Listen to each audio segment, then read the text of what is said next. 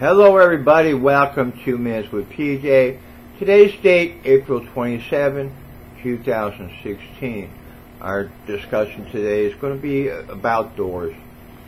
In Ezekiel 10:4, then the glory of the Lord rose from above the guardian angels and went over to the door of the temple.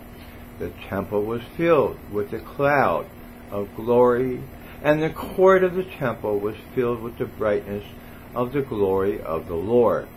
Hosea 2:15, there I will give back her vineyards to her, and transform her valley of troubles into a door of hope.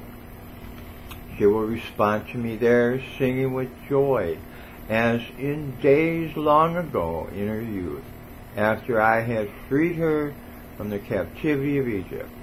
In Matthew 6:6, but when you pray, go away by yourself, all alone, and shut the door behind you, and pray to your Father secretly, for your Father who knows your secrets will reward you and hear you.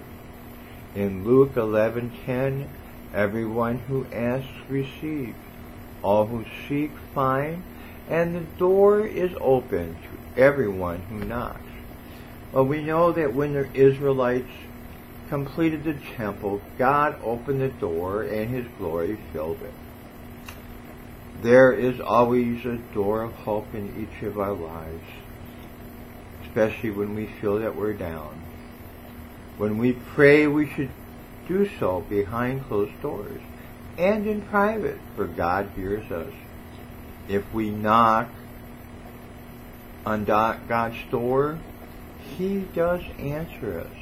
When God knocks at your door, He's doing so. Let's sup with Him. I want you to think about this day. Have a blessed day, and God bless.